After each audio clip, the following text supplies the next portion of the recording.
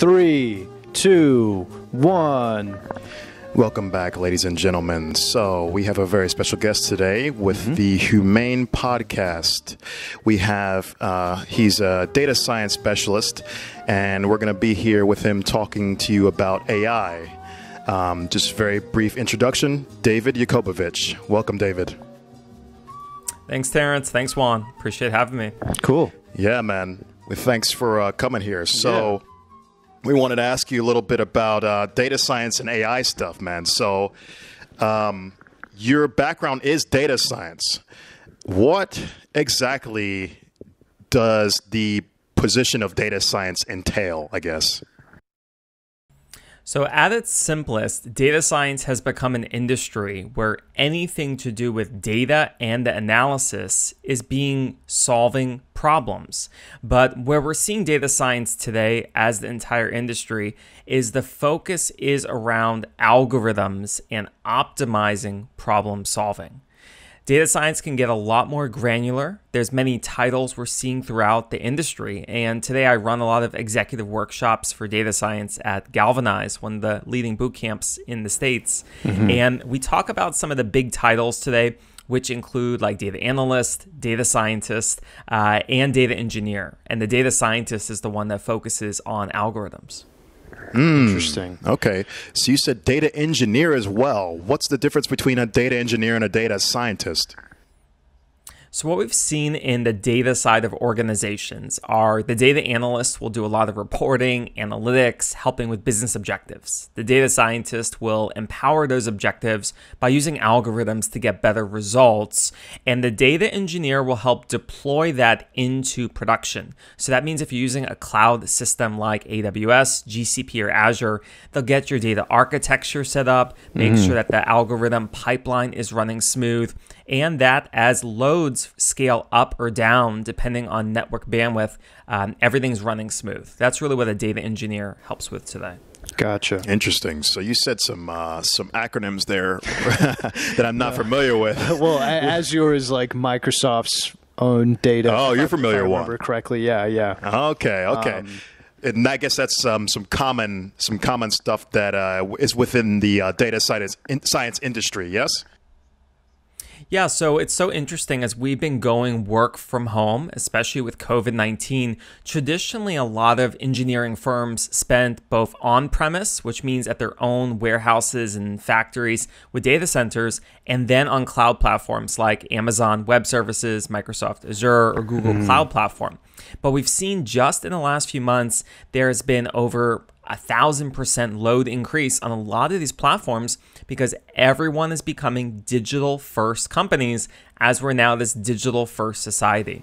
It's incredible to see that services that you once would run inside an office can no longer be possible, mostly because of quarantine and containment procedures. So we're seeing an emergence of the cloud platforms, and that's why companies like Amazon, Google, and Microsoft have not slowed down any hiring during COVID-19.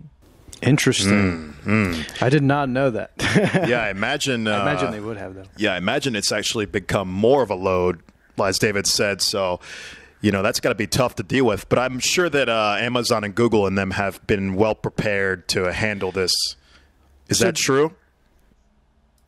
So it's interesting. When we look at cloud services, typically you have regions. A region can be like Virginia, or it could be San Francisco. And in each region, you'll have what are known as availability zones. Every availability zone is a data center.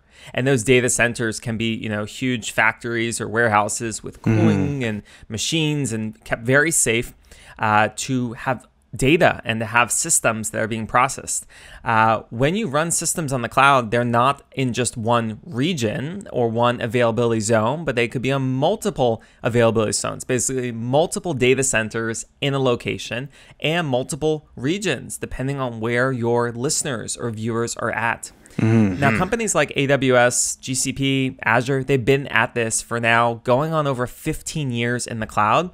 So systems like Amazon, for example, they're all over the world which means they've definitely been preparing, but not preparing for such a quick scale up. So naturally, there have been, as we've seen during COVID-19, some disruptions of different services. If any of you or your listeners are fans of Zoom grew from 10 million users to 200 million users overnight. So there definitely was some growing pains in the cloud. Yeah.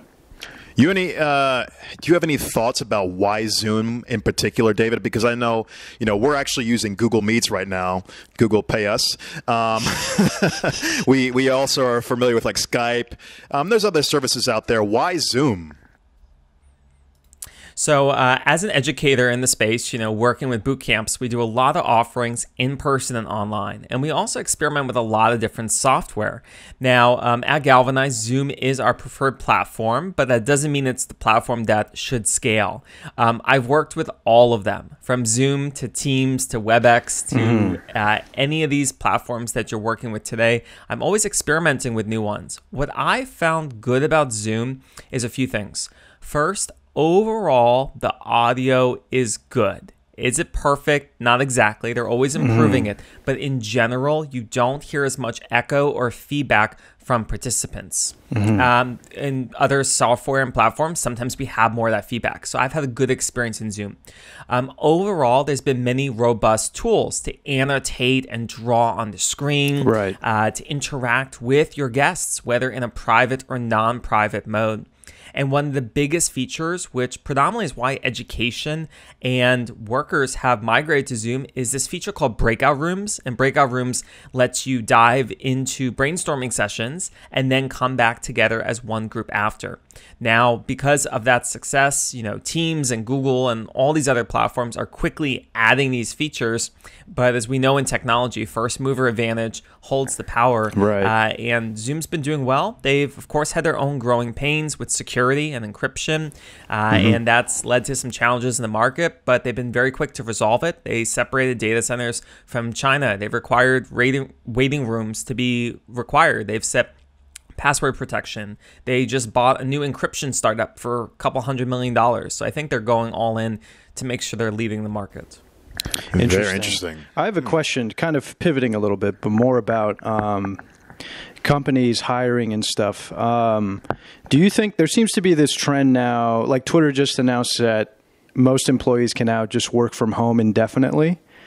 Is that something that you think we're probably going to be seeing more of in terms of just companies like, if you're a data scientist and stuff or data engineer, you probably report to an office, but now since you can work from home, do you think this is something companies are just going to completely shift to? So as we've been moving into a society that's computer first, with humans augmenting those systems, we've naturally been moving into an environment where we don't have to be all co-located together. And that's where we've seen a lot of startups that have been successful with distributed systems and remote systems. These are startups like Buffer, and where they have a distributed workforce all over the world. And many other companies are doing that as well. The challenge that COVID-19 presents for everyone is if you live in a big city like myself in Manhattan, where we have 100-story skyscrapers, and we have companies like JP Morgan and Facebook and Google that have towers that rise up many, many levels. The challenge is all these workers are co-located, but now we're in a very interesting situation where we can't go to the office even if we want to. And the challenge has been that a lot of companies over the last 15 years, although they've set up work from home policies where maybe you could work remote 1 day or 2 day a week, or depending on how essential your role is, we've been moving towards work from home and virtual machines, but never on this scale. Now, a lot of companies were hesitant. They thought productivity would fall through the roof. We would do terrible. Employees would just not be successful with social isolation, with mental health challenges. But it could not be further from the truth. For companies that have tech workers and tech-enabled jobs based on computers, productivity is at par or above since the start of COVID. Now, of course, there's business models being disrupted and economies of scale that are shifting as a result of lockdowns and quarantines. But from a work from home perspective, we've been doing quite okay. There's a lot of challenges, again, like mental health, which need to be explored further. And this isn't for essential workers. This is really for the new economy or the digital economy. The question, though, scales bigger than just during COVID, because we are going to emerge through this. We are already seeing reopening in states like California, Arizona, and New York City in the last few weeks, where we've started phase 1 of the 4 phases to get open, with education and restaurants to follow, later in the summer. But the big question a lot of my friends in tech are saying is, well, should I leave Manhattan, right? Can I just work from home forever? Is this the new normal? In addition to being a data scientist, I'm also an investor in angel startups. So I look at different industries like healthcare, education, direct-to-consumer, work-from-home verticals, and any products that consumers can use to increase productivity. My thesis is that we are always moving to digital transformation, which means work from home enables that process, but that's not what society wants. We are humans. We desire human connection. So I think what we're going to be moving towards, definitely in the short to near term, which means upwards of 18 months, a lot of work from home. Companies like Twitter, Google, and Facebook have already said work from home through the end of 2020. Jack Dorsey from Twitter said you can work from home forever. So we have some of those policies being set. I think once we get coronavirus or COVID-19 at bay, whatever that timeline is, whether from social distancing practices with PPE or actually a vaccine, if and when that does occur, I think 2 to 3 years out, we are going to be all in person. We're going to be craving that in-person experience. And we've seen how even music festivals in Denmark for 2021 have already sold out now in 2020. So my belief is big cities like Manhattan, New York City, and San Francisco are going to actually get bigger as a result of COVID-19 because people want to be in aggregation economies where all the things are happening. But in the short term, there might be some shakeout. Interesting. So yeah, that's very, very insightful projection for the future. Yeah. I wanted to kind of add or just kind of indulge a little bit on this data science train, but you seem to have worked on multiple data science projects, I imagine. I mean, this is your expertise and this is your forte. So what kind of projects did you work on? Or maybe you don't have to go into like every single one, but maybe pick out a couple that were very, like, I would just say almost passion projects for you, just to kind of get an idea of more of the aspect of what the public might think a data scientist is, I guess. Yeah, so I think the public thinks in general of data science as looking at shows like Mr. Robot and Silicon Valley and all this magic and glam happening with software engineering. Yeah. But most of the work today is collecting data, organizing it to be in a good state of being clean, to then get answers to unanswered questions. Some of those unanswered questions, projects that I've worked on, has been how to make housing more affordable in Los Angeles, how to ensure that employees are paid on time with payroll providers, how different people who have different insurance policies from vulnerable populations aren't receiving unnecessary premium hikes just because of their status. How large organizations can scale a footprint while making sure that employees have increased productivity, and even how you can actually scale educational offerings on cloud platforms while ensuring accessible and equitable outcomes. And all these problems I'm sharing, which are just some of the ones I've worked on throughout my career, are thinking first and foremost about the human. Secondly, about the data that's being collected. And then third, how do you optimize for the result or get this unanswered question answered, if at all possible? So I guess that is the relevance of your podcast name. So for the audience out there, David has a podcast called, is it pronounced HumAIn, David? That's right. It's the HumAIn podcast. HumAIn is from French, which means to be human. Yes, so I guess that's very interesting. So you kind of focus on the human first, and then you apply your models or whatever you would call it to that system with a human perspective. Is that accurate to say? I think that's exactly accurate. We've seen from leaders like Fei-Fei Li from both Google and Stanford and other organizations that there's been this movement towards human first or human-centered design or human-centered AI. We're seeing a lot of organizations move in that direction. I think I was coming up with this idea, similar timeline of many of these organizations on the West Coast in California and in Europe. And what I wanted to do is add a voice to these topics. It's very tough to get some of these leading researchers to engage with them and to have a conversation that's an intimate fireside chat, but for a broader audience. So I interview on HumAIn people who I'd love to speak to and learn more about and who I look up into the industry. But we dive deep into these topics, all centered with the human elements. And sometimes it's more technical on the AI data science, and sometimes it's more futuristic. We got Nicholas Badminton, one of the futurists, coming on in the next few weeks in HumAIn, and we even get some developer education tools like from startups like Weights and Bias and even other interesting startups that we're talking to who are just changing the game for coding. Interesting. So let's go a little bit down that rabbit hole, David. So AI specifically. So when we think of AI, we all have the images of like Terminator and, Cyberdyne systems and all that stuff. Yeah, Marvel's, what is that event? Oh, Age of Ultron. Age of Ultron, it's the human element is always stripped away from that. Could you kind of give us more of a concrete example of how the human perspective could come into an AI project like that? So what we're seeing today with a lot of startups, not just in the United States and also big companies that like these cloud platforms we talked about before, is companies are looking at how do we help humans be the most productive on the more cognitively challenging tasks, which means where AI is being used to solve problems today is around routine and repetitive tasks. There's a great venture in New York City. They just raised a massive round of funding called ASAP, ASAPP.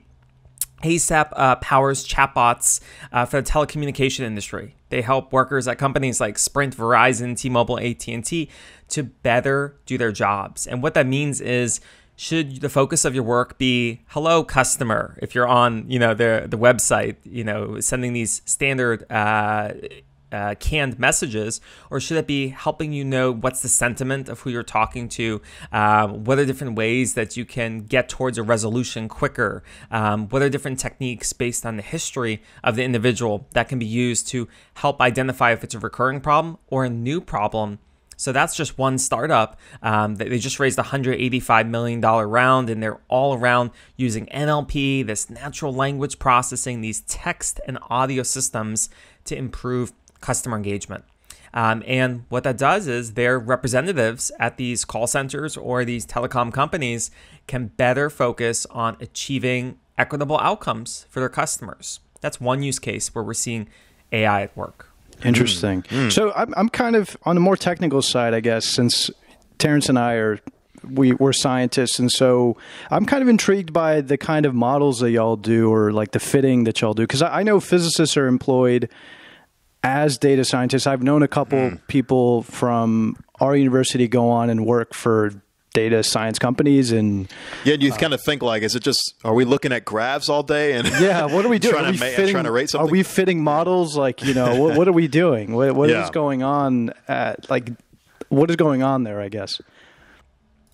I mean, we've definitely seen, I'll agree with you, that very technical people who even don't come from a coding background can be very successful as data scientists, especially if you're a physicist who's working today in C++, MATLAB, Stata, or any of these other software packages. It's actually a quite smooth transition into other frameworks like Python and R, and whether that's, doing a master's program at a location like Florida State University, or going to a boot camp like Galvanize or Insight Data Science. It's always possible. And the thing is, when you look at data science, it's become this whole industry that now you see like it's the sexiest job of the century, right? That's what some people say. But there's not too much glamorous about it. It's people who like to do research and solve problems. And those problems can be big. I mean, they could be billion-dollar problems. They could be industry-defining problems, but there's a lot of work that goes into it. The data scientists that enjoy the work the most is in a role that can be very focused on those algorithms. So what that could mean is you have this data, and as you just said, Juan, you're trying to fit a model to that data. But it's not as easy as let's take a model and throw it at the data and see what happens. There's so many things that need to occur to get there. And one of the biggest areas that I think is very underserved today in data science is an area called data refinement. I have this framework for the 5 steps of design thinking in data science, which I define as data collection, data refinement, data enrichment, data learning, and data maintenance. 5 steps to getting to a good data workflow. And companies today do a very good job with collecting data.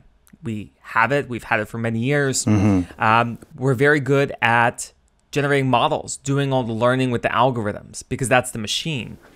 But where we're failing is the refinement and enrichment stages. We're not getting the data to a good enough state. Now, when you say refinement and enrichment, David, does that mean like how you interpret the data? So refinement is definitely about interpretation. That could mean that you have empty values in a certain column. That could mean how do you take something like 3 blue, 1 brown, or some numbers or different letters and change them to be understood by a machine. So there's a lot of context changing that's needed. And traditionally, when we look at an NLP or natural language processing example, like I was describing with ASAP, that startup with chatbots, all the work they do is they take these words and they tokenize them into numbers, because a machine can't understand words. Everything must be quantifiable as a number basis. So we have to be able to interpret everything as numbers. And then no matter what model or algorithm is chosen, everything in data science today is about pattern recognition or pattern matching. And there's now so many research papers and so many algorithms that attempt to find the best pattern depending on the use case. But that's what it comes down to. How can we extract patterns that are meaningful from the data? And the refinement area is so key because a lot of times researchers and data scientists will go in a race to hit a deadline or hit a milestone. We need to get this into production in 3 weeks, says the boss. Well, that's excellent. Well, what are the goals we're looking to achieve is a question that data scientists should be asking. And there's at least 60 of these questions that I think data scientists should be asking to their teams that I have in that design thinking framework, which include like who owns the data? How much more data do we need to get a good result? What benchmarks are even important?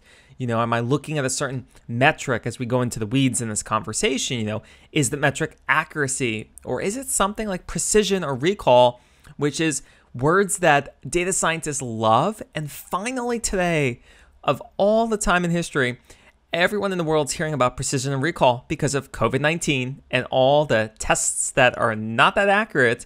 And then all the researchers are going deeper into, well, what other metrics can tell us whether a saliva test or an antibody test shows good results? So I know I just opened up Pandora's box in a few topics, but no, this is excellent. This is excellent because because I mean, like this whole COVID thing, right? They have data scientists fitting models and stuff, and trying to project, you know, what's going to happen as new data comes in, and incorporating just more information about this. Because I mean, obviously, businesses want to try to survive this, first of all, economically. And so I imagine there's a lot of I'm sure you have a lot of data scientist friends working on this particular thing. And is there anything that, I guess, do you have anything to say about that? Like how data science looks like in terms of like working or solving the problem of COVID? Because you said it is a humanity issue. So I kind of want to open up the floor for you for that. Yeah, I mean, so Juan, COVID, of course, is on everybody's mind, rightfully so. We've all been in lockdown for going on 10 weeks, depending where we are in the world. And as we're reopening, one of the biggest challenges that's emerged in the data science community is who is best to interpret data around COVID? Is it the data scientists or is it the epidemiologists, these medical professionals who are all day, every day looking at cancer cells and different patterns in healthcare data? And it actually could be the epidemiologists or the epidemiologists partnering with the data scientists.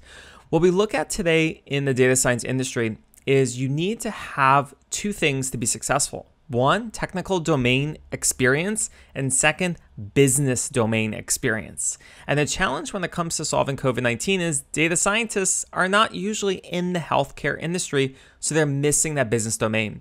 I think the partnership there can get us on a fast track to seeing improvements in tracking and tracing, in testing and getting better treatments to those who are diagnosed in hospitals, whether they're vulnerable populations with diabetes or over the age of 65.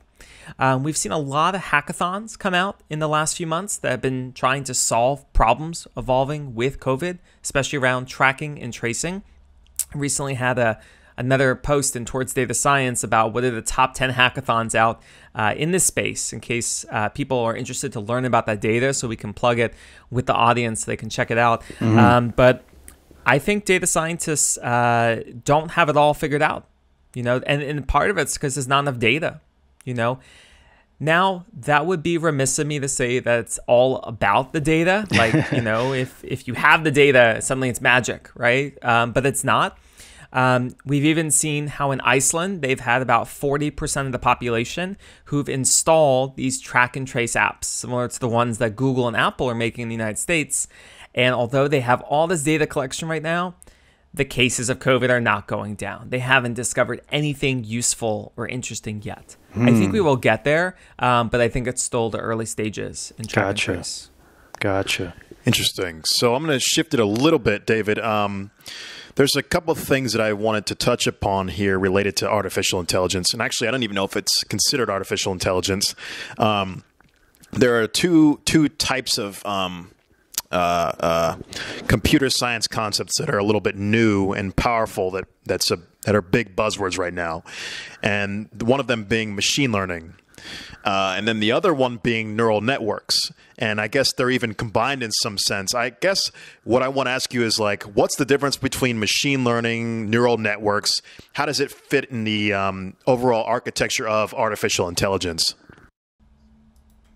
Sure. So these are definitely buzzwords that are thrown around. What we can look at as machine learning is the big field of applying algorithms to data and trying to automate that process through machines. So that's machine learning.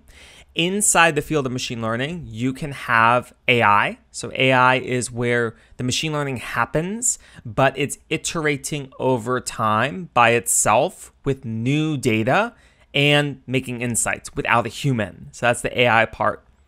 Deep learning is a subset of AI where that learning happens, but deep learning is with neural networks. It's a specific type of technique where you have traditional algorithms like linear regression or decision trees, but they're run into multiple layers to recognize patterns. And once at least two of those layers are put together, that is built as a network. And that network is called deep learning. Very nice. Very succinct, too. I think I'm finally understanding the borders between these things. Because usually when you will talk to data scientists or people who work with, large amounts of data like that, they kind of cross over into, deep learning and machine learning and all over the place. So the boundaries get a little bit muddled. So very interesting. So I guess the big one that everybody is always trying to strive for, though, is the AGI, the artificial general intelligence. Could you maybe talk about that and maybe even see how an AGI might be useful for your mission? Yeah, so artificial general intelligence is getting to a point where we're passing a Turing test, where a machine is so good that you don't even know it's a machine. It's a human, right? And we can look at shows today like Upload and Westworld and Devs and all these different shows that are playing around with AGI. We're not there yet. We have some systems that are getting good at a band of AI known as narrow AI. Narrow AI is where you basically have AGI, but it's for a specific use case. So we have really good narrow AI at beating world-class Dota 2 players. Really good narrow AI at beating people at chess and Go. Really good narrow AI at converting audio to text and then making a recommendation back and forth. Where we're starting to uncover the truth of the possibilities of AI has been particularly around text analysis, and it's a new industry called transfer learning. This transfer learning industry, there's been a lot of work at it for a couple of decades, but just in the last year or two, we're seeing breakthroughs. Transfer learning basically says is I can have a data set of data, let's call it about farming patterns and bees and wild, African hornets and all these interesting creatures around farming and understanding patterns. And I can understand the context of questions and answering dialogue systems fed based on that data. But what if I insert brand new data that's completely foreign here? African locusts, sorghum crop, the patterns of the Sahara winds. Can we get an effective question and answering system? That's the breakthroughs we're starting to see in 2020. So that's interesting. It leads me to a new question of where, David, do you think are going to be some of the bigger realms of development within the AI sector? Or ones that maybe even you're excited about seeing growing, I guess, in a more closer timeline right now? So there's so many trends in the AI space, and it's been said that it's as transformative for the world as electricity was for the world just over 100 years ago. The big areas that we're seeing transformation today that will continue to accelerate for the next 5 to 10 years are both around text and audio, or NLP, and images or video, computer vision. So those are the near short term where soon all apps are going to integrate these in some capacity, whether they're being built in-house or they're being set up as unique systems on cloud services. Everything's going to be having these use cases, and they're going to continue to get more precise, more accurate, and so seamless that you won't even know it's an AI.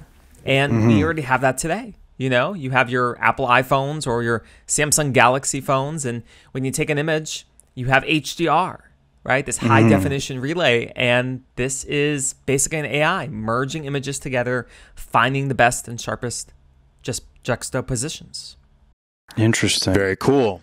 Very cool. Yeah, there's this, so you seem to have this kind of like human, do you find that a lot of, I guess, data scientists have your perspective or philosophy of AI? Because it seems to me that the general public is, how would you say, skeptical of AI. A little bit touchy about the subject. Even, I don't know if you're in the Elon Musk camp, David, but we know he's very alarmist about the future of AI. Are we going to all die from the hand of the robots? So would you say that your methodology or ideology is common within the sector? Well, I'm not saying that my methodology is contrarian, but I think these are conversations that people have only been exploring in the last few years. So we are seeing more data scientists coming up about saying, let's be humanitarian first. And I think it's important that we're not just having dialogue, but we're having action. Because if you're a consumer, there's a lot to worry about, especially in the United States. Some of that means is your personally identifiable information being used by systems without your permission. We saw a company called Clearview AI that was scraping Google images and taking everyone's images and building databases and then selling this data to police departments throughout the entire United States, including the government, to know if you are who you say you are, to basically track and trace, but without anyone's knowledge. Basically, it would be a clear violation of GDPR. So there's a lot to be concerned about. There's been hiring systems in the last couple of years that were intentionally, taking women out of the hiring process. But when we have data scientists to help, check these processes to make sure that they are being fair, equitable, traceable, I think that helps in the process. When we look at Elon Musk, I think what he's doing for science is an advent that many people are not giving enough respect and diligence to. Sure, he stepped down from the board of OpenAI, but that's letting Sam Altman and others lead in that space. I think Elon's up to bigger things that many people don't appreciate, transforming energy across the world, transforming exploration across the universe. I mean, at its finest, that's what Elon's really up to. But, he has some contrarian opinions. So I think data scientists will start moving more in this direction. I've had conversations pre-COVID and even during about who is responsible about having these conversations. Right. Today, when we look at technical teams, you got product managers, software engineers, data scientists, but most people don't own up to taking on the responsibility. I think it's going to be hybrid. I think generally it should fall under the camp of a data scientist who takes the leadership point of view on ensuring humans are kept in the loop. But I think everyone does owe it to be part of that process. Interesting. You said an acronym that you threw in there. What did you say? GDPR? Is that what you said? Oh, sure. Yeah, that's right. GDPR. It's the Global Data Protection Regulation that was launched in the late 2010s in Europe and just passed in late 2018 to become a law. What it basically means is if you're a consumer and someone has your data, you as the consumer have the right to be forgotten. If I reach out to you and let's call you google.com and I say, I don't want you indexing my name because it's my personal information, Google's required to respond. And if they don't respond within a certain period of time, they can be fined. And those fines are not small. In fact, for each violation, it can be up to $15 million. Wow. And just in the past year, Google and Facebook have been fined billions of dollars in GDPR violations. It's only for the Europe, the Shenzhen area, but we're seeing similar policies moving in the same direction in the United States. In late 2019, California passed a bill called the California Consumer Protection Act, which is basically GDPR, but for California. Prior to COVID, New York had the New York Privacy Act on the docket for legislation, but that's been, postponed for quite a while for good reasons. So you work in this circle of, you've been employed, I imagine, by big data mining companies.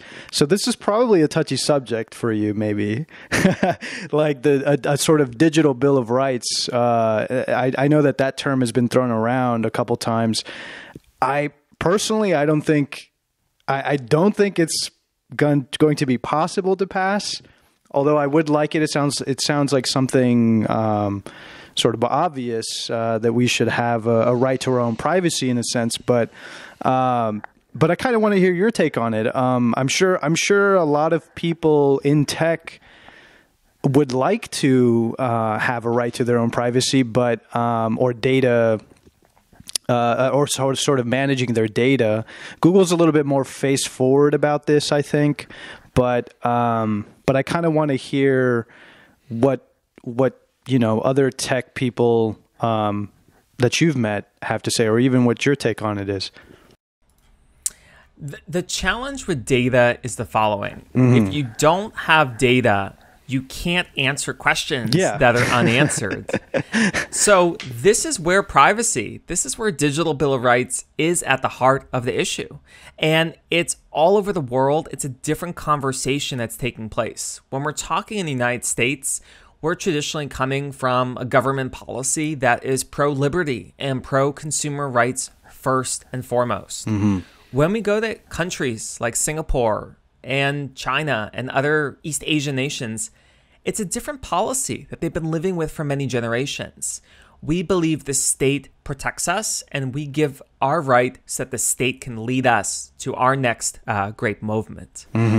So it's very interesting that the conversations often had in the United States are in a little echo chamber bubble about our digital bill of rights.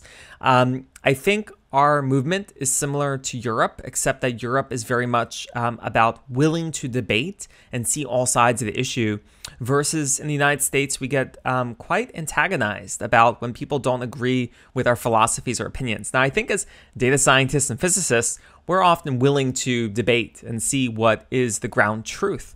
Right. And I think, please chime in. No, I said right. No, exactly. Keep I was just saying, yes, we're more willing to debate. Yeah. So yeah, keep going. Yeah, and I mean, I think my take ultimately on it is it definitely depends where you are in society, since every country has a different outlook there. And if there's a movement that you're passionate about, that you want to be a leader for, consider where in the world you want to do that. Because I have mad respect for what China and Singapore has achieved with their social monitoring programs that have ensured they've reduced crime, they've increased attention and engagement in classrooms, and they built a better system for collecting payments. But things like that may not go over well in the United States. Interesting. So that actually kind of made me think of one thing. So me and Juan have a bunch of social media, and one of them being TikTok. So TikTok was this social media that kind of had a little bit of controversy because it was owned by China, a Chinese company first, and then they incorporated a large swath of American audience, and people were a little bit hesitant to join it in America because, we kind of think of China, as you were saying, as they allow a lot of their personal freedoms, or, allow the government to take a lot of those personal freedoms. Could you tell us, a little bit about, I don't know if you know anything about TikTok, but like maybe some apps where they might be owned by an outside or a foreign government, and then how that might influence, U.S. citizens? Yeah, so I'll dive into 3 really interesting and different apps. First and foremost, let's look at Zoom, because that's the big one that's been in the news the last few months. Right. Zoom got a lot of backlash, right? Yeah. And that backlash was because all their data, or much of it, was being reproduced on servers in China. Mm-hmm. And that was a big issue because a lot of Americans were like, we're not going to stand for this. And Zoom was not up front that people's data was being stored in China. It's not until developers said, well, I want to retrieve my data. Wait, why is it coming from servers in China? So that was an issue there. But I think then Zoom saw the writing on the wall, and they wanted to grow with COVID without, being disrupted. Or having antitrust or whatever that would look like with administration. So they set that by default off, and you have to opt in for China. The challenge has been is the United States, as the number 1 economy in the world, is vying against China, the number 2 economy in the world. And can we do that as collaboration, or is that going to be more social distancing? COVID has shown us that researchers are always willing to work together. And we've seen so many more publications happening during COVID than any other illness ever throughout society, even dating back to HIV and AIDS. What we're seeing beyond startups like Zoom, I mean, we look at TikTok, for example, which is, many people say it's the new Snap, it's the new Insta, right? And TikTok is still owned by the Chinese. Don't let anyone tell you anything other than that. They're owned by a parent company called ByteDance. But what TikTok has done is they've been told that if they want to operate under U.S. policy, they have to distance themselves from the Chinese government, especially if they want access to capital and if they want to eventually IPO on the New York Stock Exchange. So to do that, they've set up a separate entity. They're in the U.S. They're still operated by the parent entity, but now they're hiring thousands of people in the U.S. and aiming to be the next big social network. Will they achieve it? I think it's still early to tell, because I think Insta, owned by Facebook, and Snap are replicating and creating things as quick as TikTok does. So I'm not sure if Kevin Hart is enough to keep TikTok alive. It's growing, though. Very cool. Very interesting. Yeah. I've always wanted to know what the Chinese, were doing with the data, specifically. You'll never know. Because I want to know. I mean, I'll tell you what they're doing with it. I mean, they have teams of data scientists who are mining the data and doing analysis on it. They have, just like we have research parks in San Francisco, in Seattle, and New York. They have research parks, but, China's about 1.5 plus billion people. So they have a few more data scientists working on the data than we do in the States. Why would they want to know what the Americans want? We're so, I'm making fun of Americans, but, it's like all we want is cheeseburgers, sports, and TV. I don't know. Just I think the challenge is, can we predict human behavior? I mean, that's what all data is about. Right. If we can predict if a human's going to get angry, if they're going to get happy, if they're going to make a purchase, then that's data at work. And the more data you have on different demographics and different profiles or personas, you're going to do better there. So for a company like TikTok, sure, we got 1.5 billion Chinese using the platform, but wow, what if we got 350 million Americans using the platform, and they come from a traditional capitalistic society, while China's from a alternative capitalistic society? How does behavior differ? Interesting. Yeah, this is a boon for most economists, in terms of like, not like you're saying behavioral economics, but also just being able to completely predict the consumer. Yeah, this is something that boggles my mind, because sometimes I swear, I swear, this may be marketing, but sometimes I'll think of something and then I'll see it on my phone, but I don't know if I saw the thing, and then I see it and then I think about it, and then I see it on my phone, and I'm like, I was just thinking about that, but it could very well be that I saw it, I wasn't aware of it or conscious of it, and then I saw it again. So it feels predictive in a way. There's two things going on there. There's two things going on there, Juan. The first one is there's a recall effect, right? So, it could be that you're interested in something, you didn't notice it before, and then you see it, which is interesting. But that's probably not all that's happening. If you've ever searched for a term in Google, that is being indexed. And there's machine learning running up against that to offer you ads that are personalized. So even if you're just searching about buying a new car, but you don't put a model, but then Google has all your demographics, and they say, you know what, we're going to serve up to Juan, this new BMW because, we've pulled up that his parents own the BMW. Not saying this is true, right? And all this other information. So we're going to serve it up to him. So that's interesting. Also, traditionally, a lot of these social platforms, wherever you upload your data, whether it's text, audio, or video, whether it's a social platform, whether it's a storage platform, what I tell listeners here of the show is, if you are not paying for a service, somewhere in the terms and conditions that you checkmarked on starting that service gave that organization the right to look into your data and to serve up with ad partners by reselling the data. Now, they don't actually take your document and say that Juan wrote this for his physics report and Terence did this for English class. But they'll use that to then make recommendations for you. So they don't actually keep your data, they don't persist it, but they keep the recommendations, which can be very scary or very offering of hope to get you things that you want faster than you knew. I'm very much consumer. I'm pro-consumer in the sense that, I have Google Home in my house. I know they listen to me. Big mistake. I know they have a profile of me. I know that, but here's the thing. I sometimes throw them a curveball. I'll just say something random that I don't like, and then just to kind of throw them off. So just to kind of piss you data scientists off listening. No, I'm sure they know everything. Yeah, I'm sure they have statistical modeling, and they're like, no, that was an anomaly. The thing that he said. Okay, Google. Oh God. Oh no.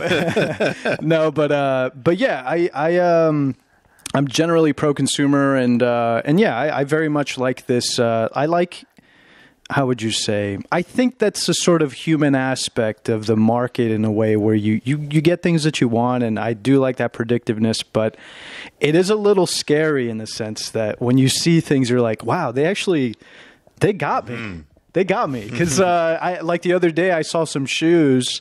I was looking to buy new shoes, and I saw an ad for shoes, and I was like, wow, I actually like that. I like the brand.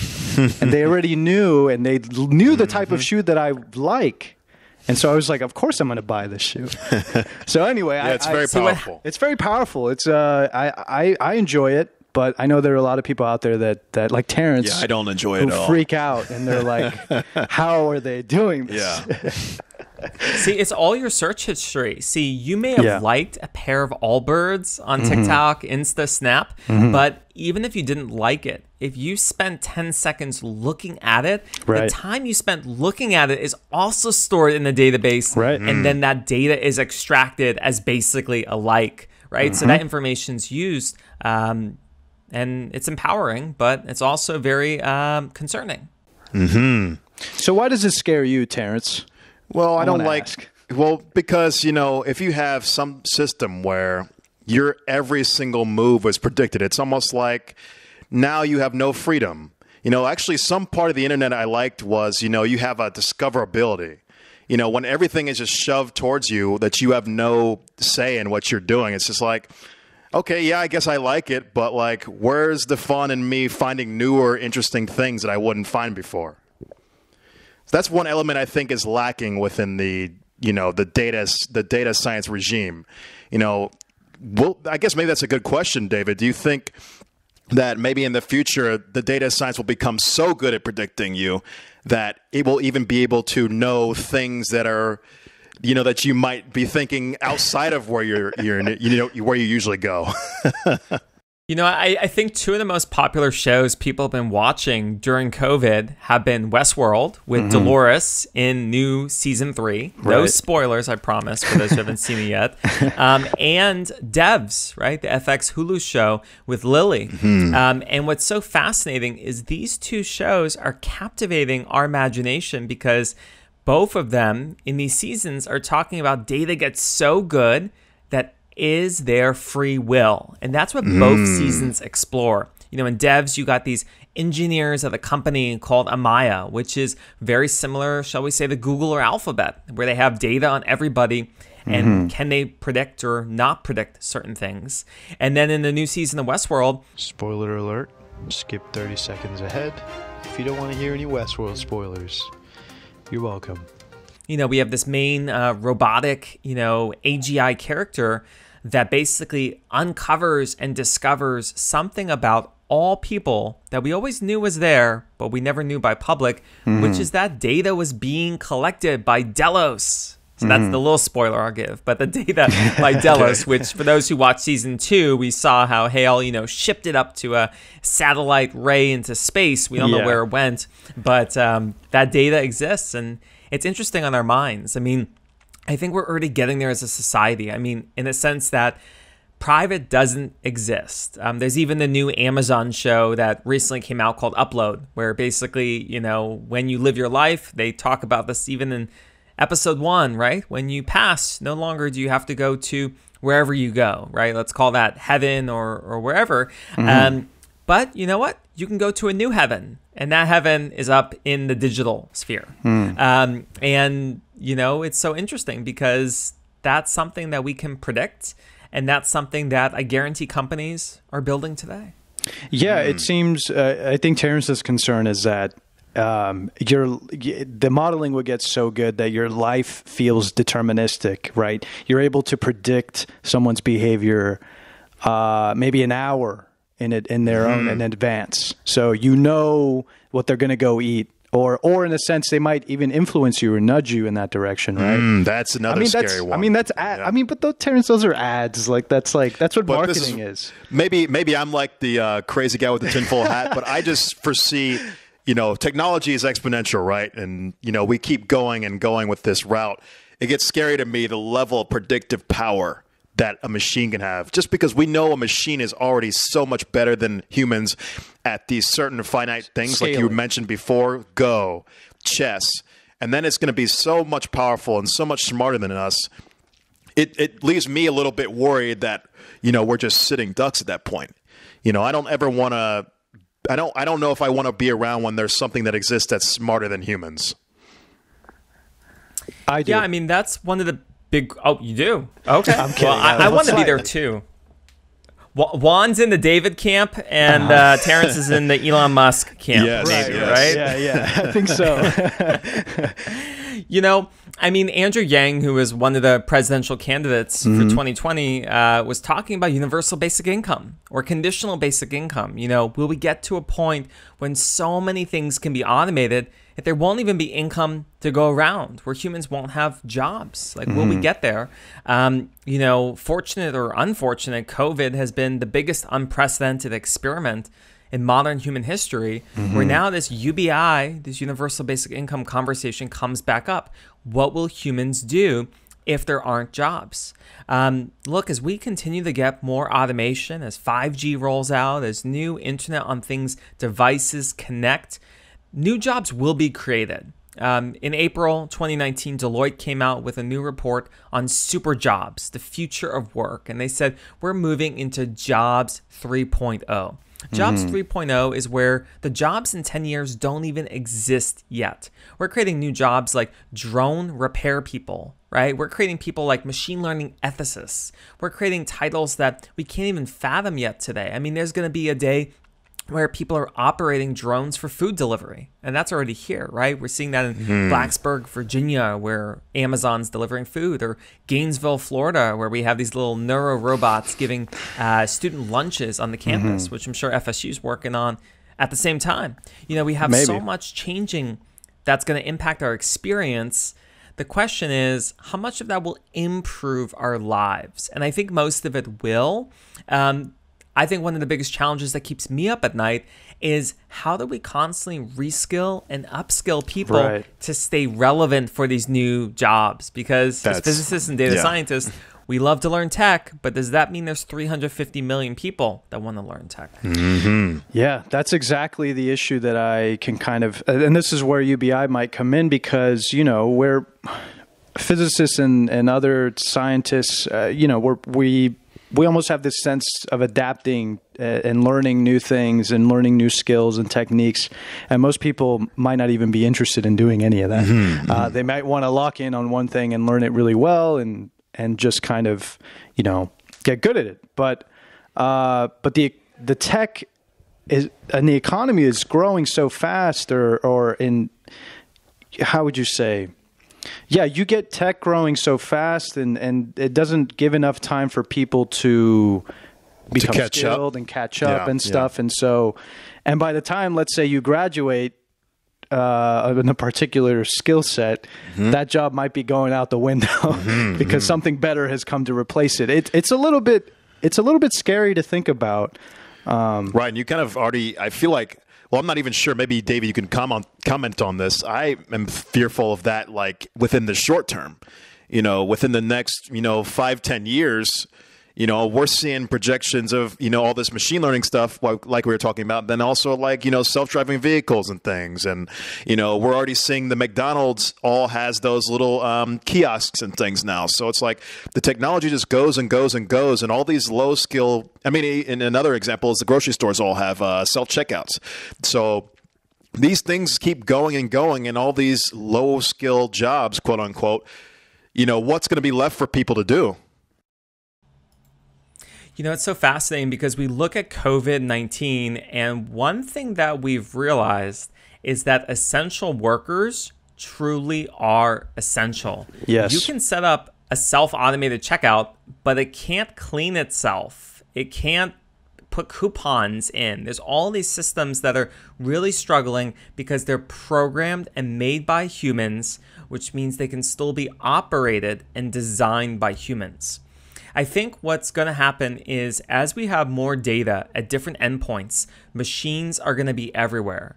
In the foreseeable future, your apartment or home will have hundreds of talking devices. They're connected devices, everything from that OK Google to your lights, to your curtains, to your refrigerator. And soon there will be dozens more online.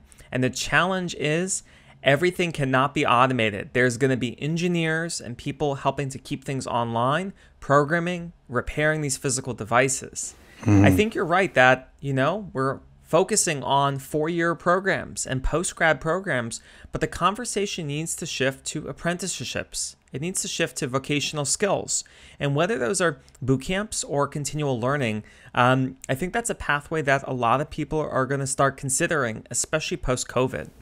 We saw in the CARES Act that passed in March that about 300 million of the 300 billion has been set aside for post-training, for helping furloughed employees, for getting people on track into vocational learning. Right. The HEROES Act, which is in passing as we're speaking, or already passing depending on where we are in society or its new form, is setting aside at least $90 billion into education transformation. We know the Bill and Melinda Gates Foundation's working on it as well.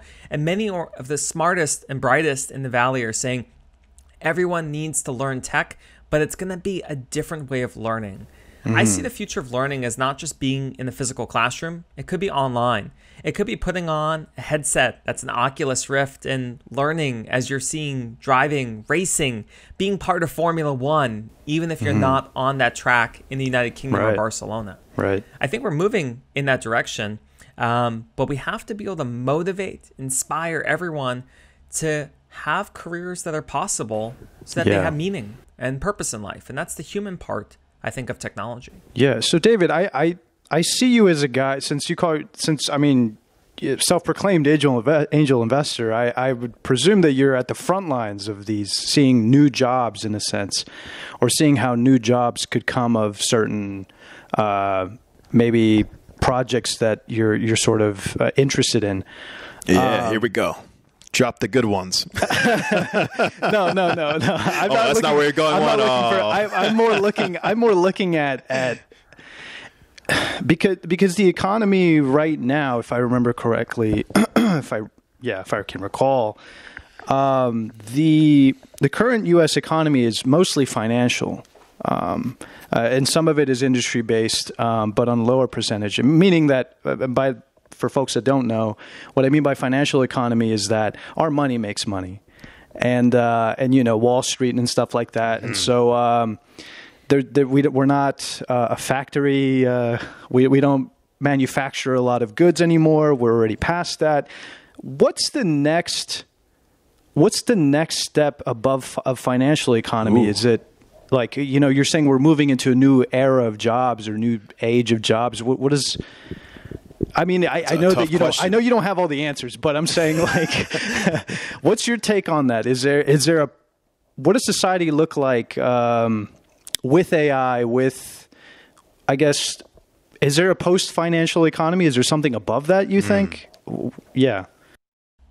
Yeah, so the financial economy that we're at today is a result of all the evolution in the 1980s and 90s of knowledge workers, of information workers, which has spawned IT and finance and technology, and all that discretionary money gets spent into the service economy, which is for us to spend our money in these fun and creative, entertaining, inspiring things, right? To reward ourselves and to feel free for like what's possible in life. And that's what the world's been doing, right? And although we've moved away from manufacturing, COVID may bring some of that back to the US and Mexico and other areas around the States. But as the world keeps going, if we're going to be one planet, unless we very soon get to Mars, let's call that in a few years, we're going to run low on resources, and AI is going to help minimize that. But I think our next economy is the creative economy. So as we get to a place beyond finance, and I don't have the period of time for that, right? So that could be in 40 years or 400 years, right? We don't know where that's going to be. Right. But if we're in that creative economy, everyone can pick up the skill that they want and take it to its fullest evolution. So we see today people like Ninja, who's an all-star Fortnite player, who gets to play to his heart's content and be successful there. And sure, some of that's driven by money, but he's been a player at the Halo franchise since the early 2000s, never with a dime to his name, and he's worked his way up. So I think we're going to be able to explore what we want to do to just see human potential. But it is very out there, right? It's very like Joe Rogan, Elon Musk, and where we'll be there. Yeah. I think we're not there yet. And we're not going to be there for a while as long as people make money, they spend money, and it has to do with resources. One of the biggest misconceptions that people see about countries in the East, like China, is that China is just a communism. But it's no longer like that. They are still, don't get us wrong, a country that's defined around the state first, that's state-owned, state-operated, and state-based enterprises. But they are very much capitalistic in nature. The whole world today is driven by money ever more than it was before. And that's not going away anytime soon. I predict as a result of COVID-19, we're going to have deflationary pressure in the short term that's going to push down rents. A lot of businesses are going to be impacted, but new startups are going to come up. New industries spawning from digital-first enterprises. And that's going to be all about growing wealth. If we don't have wealth, if money is not part of the conversation, as in the whole world is UBI-based, making $2,000 to $4,000 a month, then it'll be a creative economy. But I'm not sure I see that even in my lifetime. Wow. So, David, that's a good way to end it off, I think. We're sitting at 1 hour and 4. You did great, man. I guess to close it off, we'll just do a real, quick fun question. Are we in the simulation? I have enjoyed during COVID-19 watching Upload, Westworld, and Devs. For those in the audience, if you've not watched the new seasons yet, please check them out. Devs especially is all about simulation. Again, no spoiler, but it's in general. We know from episode 1 of Devs, are we in a simulation? Westworld, all 3 seasons, are we in a simulation? Upload, you even question that as well. Even Altered Carbon, one of the Netflix series that got really big in the last couple of years. I think where we are in this existence of reality is a world. And I'm science driven. There is nothing yet that we know of that's not classified that tells me we are in a simulation or there is a multiverse. When evidence shows it, I'm all for it. Count me in. But until then, this is our world, and this is the world we got to keep building and having humans work together with machines.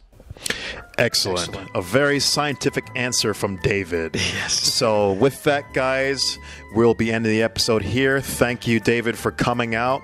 And once again, guys. David, did you want to plug anything before we go? Yes. Any future projects, interviews, anything you'd like the audience to check out? Yeah, if you're interested in AI, data science, future work, and developer education, be sure to check out the HumAIn podcast. You can check it out on humainpodcast.com.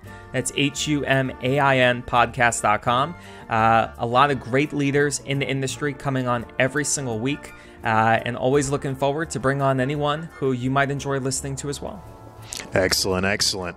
So yeah, guys, make sure you go ahead and check out David's podcast. And then, of course, guys, make sure to like, comment, subscribe, and share our podcast as well, the Eigenbros. And go to eigenbros.com for this for the rest of the episodes. And I guess that's it. David, thank you very much. Thank you, David. Thanks, Terence. Thanks, Juan. Be safe. Stay healthy. Cool. All right. See you later.